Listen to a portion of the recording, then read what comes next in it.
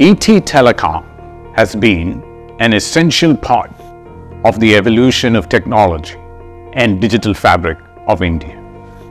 The transformation to a new India, the Digital Bharat, led from the front by none other than our own Honorable Prime Minister.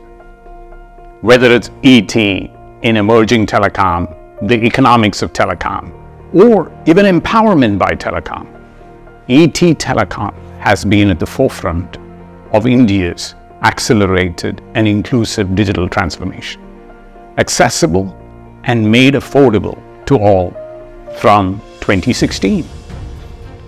In a world of unreliable sources of news, ET has been a consistent and trustworthy source of news, information, and public discourse for the ever-changing telecom, technology, and digital landscape, educating us and enriching our collective lives and the economy as a whole.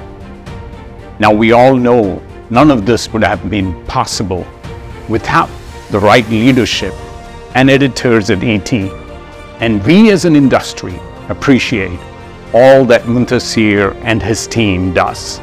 Congratulations to ETTelecom on this occasion of its 10th anniversary of publication.